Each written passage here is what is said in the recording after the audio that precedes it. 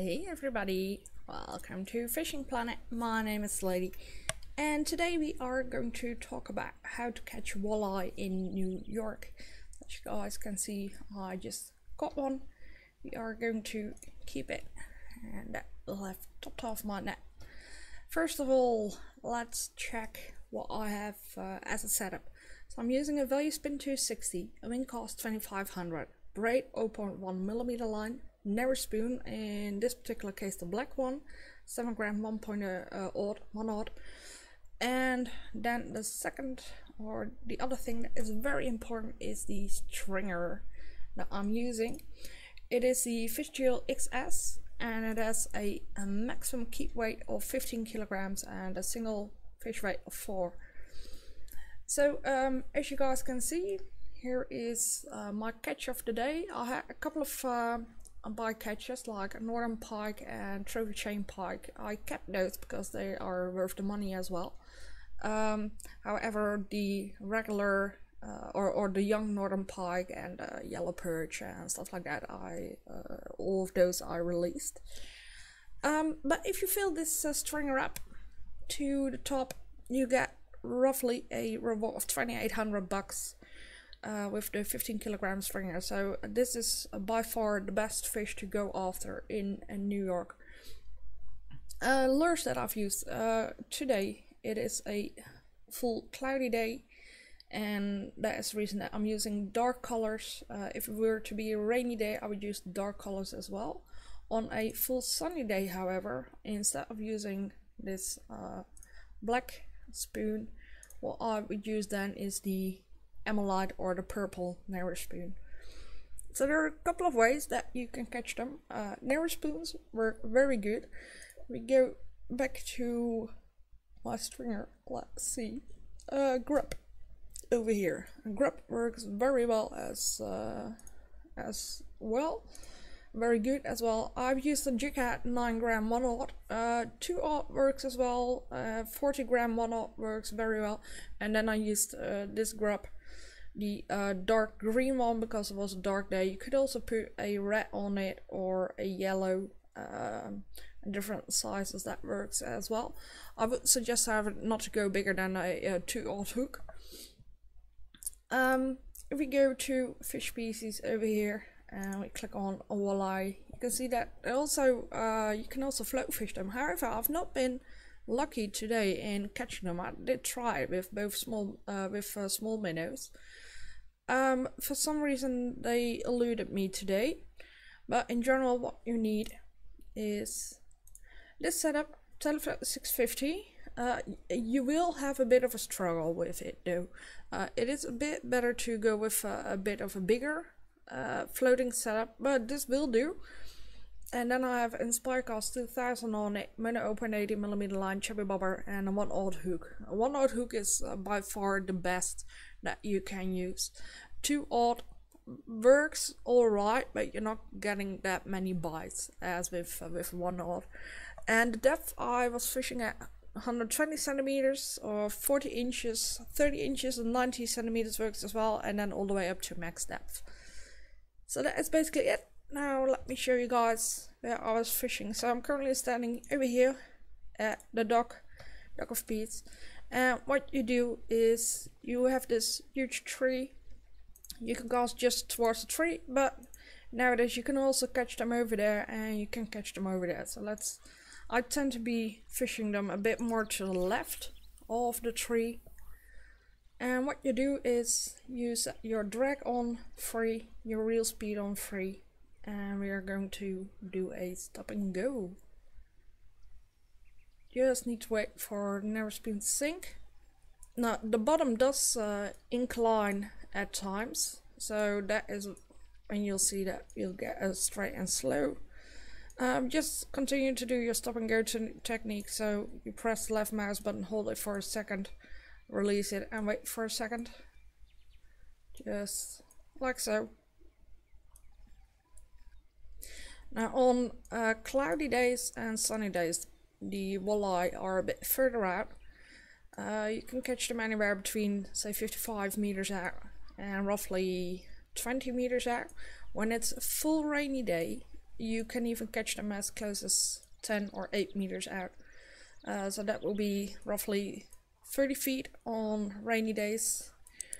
And here we go, we got a fish on. I need to up the drag a bit. And when it's not doing a whole lot of jumping, then you are sure that you hooked a walleye. So this is a walleye as well. He's giving a bit of a fight. That's alright.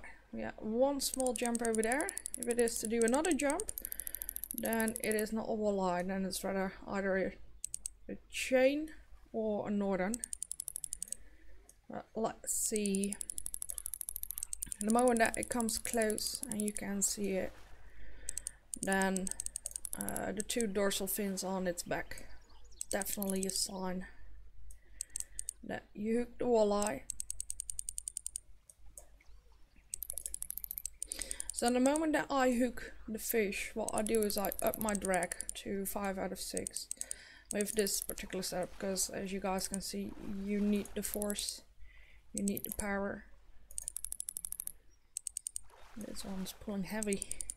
Now, the downside of using a stringer is that, for instance, if this turns out to be a trophy, then we can't keep it, because with a stringer you cannot release earlier caught fish.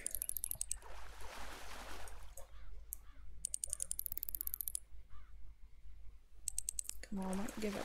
Now, you're jumping too much. But I think we hooked a northern pike. Ah, my new personal best. But yeah, so we can't keep this one, unfortunately. But this is one of the side products that you get with fishing on the narrow spoon. And the regular northern pikes, so not the young ones, but the regular, I would suggest then keeping them because they do give you quite a lot of money. Need to release this one though, and adjust the drag. So, but this is for walleye in general. Now, if we go to Midland Charm, because we can fish for walleye there as well, then you just go stand over here.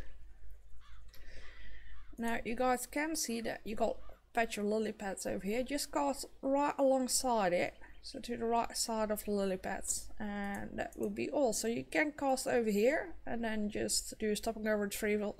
You can also cast a bit over here, that will work, and then here as well. Do not cast too close to the dock though. Here there's a lot of grass, pickerel, redfin, yellow perches, all that kind of stuff. But a bit more further out into the lake, that will definitely do. So let's give it one try. Let's see if we can hook one of them. And again, here it is also just a stop and go. Now, if you're using JigHeads, in particular when you're using a light JigHead, instead of a stop and go, what I would suggest is to do a lift and drop. So you just press both mouse buttons, hold them for a second, release, wait for a second, just like so. That works pretty good as well. I found that it works better with the JigHeads doing this technique than doing the stop and go. The further your line is out, the less control that you have over your lure. Here we go, fish on. Less control that you have over your lure. And with a lift and drop, it is easier to lift it off the bottom. So the walleye, they do like to swim a bit above the bottom of the lake.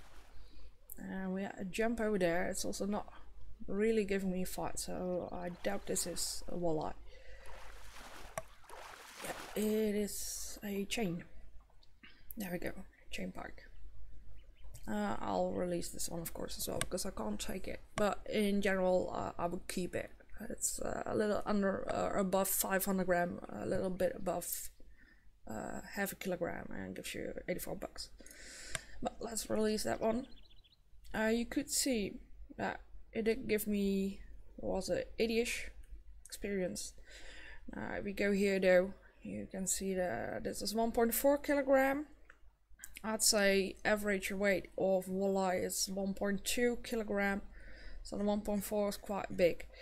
But I fished here just one day and I leveled up twice. I went from level 11 to level 13 with these fish caught. So all in all, that is quite good. Leveling up and then of course money. So money it is, let's grab a 1.2, a bit over 230 that you get for a regular sized walleye. And well, you do get a bit more if they do become a bit bigger. Let's see, are there any? Yeah, there are trophy walleye here as well. I must say I've not caught a whole lot of them. They're quite rare, it seems. But still, you can catch them, and of course trophies reward you much more. But yeah, all in all, a good day.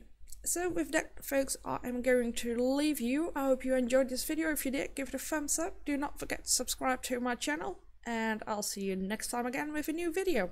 Thanks for watching. Bye bye.